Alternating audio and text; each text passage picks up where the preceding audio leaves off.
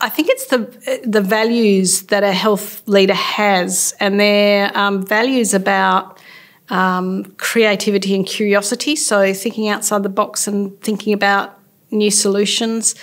It's about equity, being really committed to wanting really fair and equal access and outcomes in health. And for regional WA, that's particularly important, and for our First Nations people, really, really important. I think that the thing that's most important is to be your genuine self, to be honest and upfront about what you do and how you're going to do it. And I think the other thing too is understanding that you'll be judged on the behaviours that you display rather than the words you say.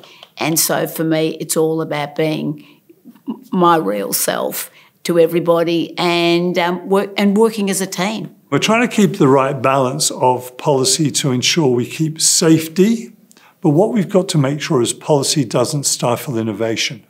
And I think the health leaders, we have a role to balance that and make a judgment. Sometimes you can be overly cautious and actually cause more harm than good. But sometimes we know from examples where there's no rules, where there's no guardrails, harm can occur as well. You need to be able to stay focused on why you're there and what you're doing.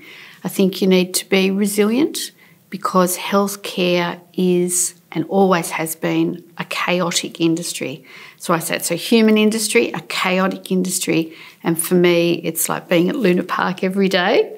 So it's a big ride, and some days you get off and you go, wow, don't know if I can do that again, and other days you get off and you go, oh, let's go, let's do it.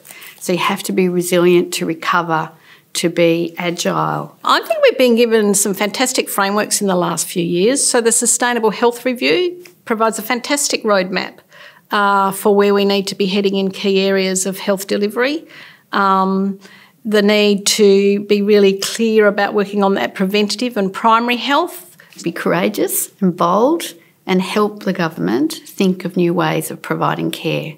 So in WA, our government is looking and starting to provide care with virtual medicine available to everybody, looking at different ways for patients to enter the system, digitally enabled.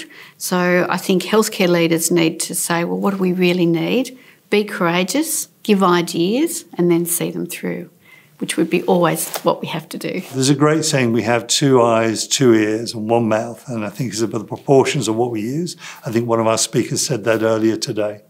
So I think we also have to be great listeners and not assume that we actually have the answers.